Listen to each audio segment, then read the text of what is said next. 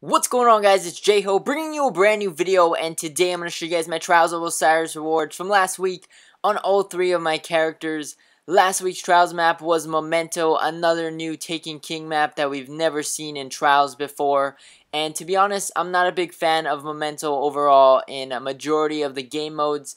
I haven't been a fan of this map ever since it came out in the Taken King, but to be honest, it wasn't that bad of a map just because I enjoy sniping a lot and there were a lot of long lanes of sight on this map, so it wasn't too bad, but I still prefer other maps over this one.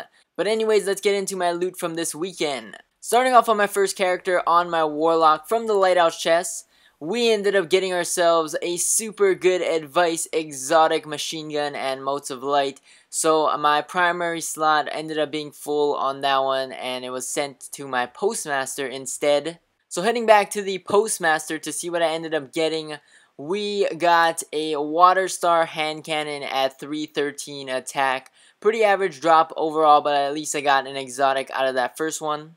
And then for my Trials bounties on my Warlock, we ended up getting some passage coins, motes of light, legendary marks for the first few. For the silver tier, we got unlucky with no exotic on that one. And for the gold tier, my inventory ended up being full again for that gold tier reward. So back at the postmaster, we ended up receiving a Tamarin rocket launcher at 300 attack. So pretty decent rocket launcher overall for Crucible if you can get the grenade and horseshoes perk on it.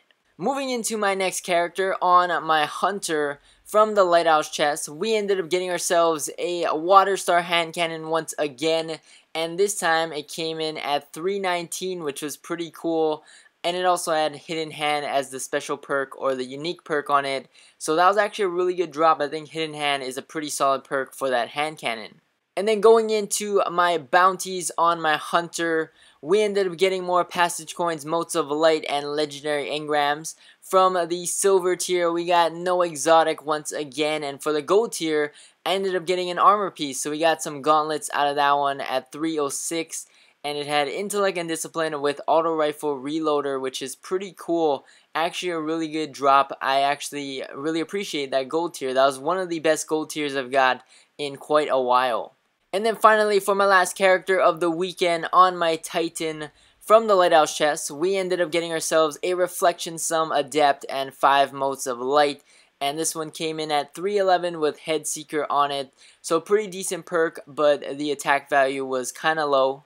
And then for my last set of bounties on my Titan, we got more passage coins, motes of light, and legendary marks. From the silver tier, we got unlucky once again with no exotic. And from the gold tier, we got the Unseeing Eye machine gun at 307. So pretty solid machine gun overall. But that's about it for this video. Thank you guys for watching. As always, like, comment, subscribe. Stay tuned for more videos. And I'll catch you guys in the next one. Peace!